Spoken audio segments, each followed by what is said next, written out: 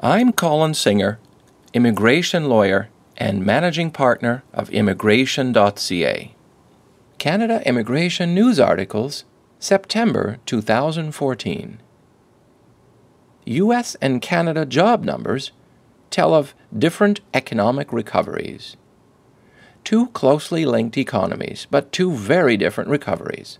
That's what you get when you compare Canada's performance with that of the U.S.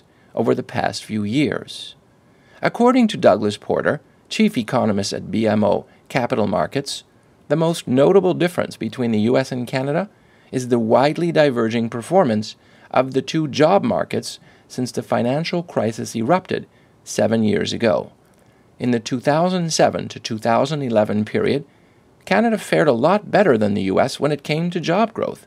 However, since 2013, it's the United States that has churned out much better numbers.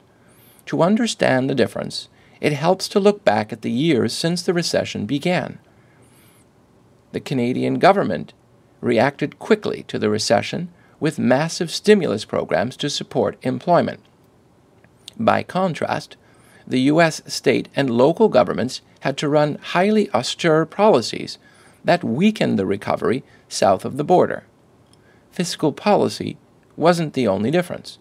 The housing market in Canada was hit much less hard than the United States, and it rebounded much faster from the recession. The banking sector was in much better shape on our side of the border, maintaining its level of mortgage lending, while borrowers responded enthusiastically to rock-bottom interest rates. In the U.S., by comparison, housing took the brunt of the recession's blow, falling steadily through the 2007 to 2011 period amid tight lending conditions that kept buyers away. Canadian auto sales returned to normal soon after the recession ended, whereas the U.S. auto sales are only now returning to pre-recession levels. Taken all together, the housing, consumer spending, and government sectors tend to be rich in jobs and light on productivity. So, when they started to improve, employment spiked up in all three.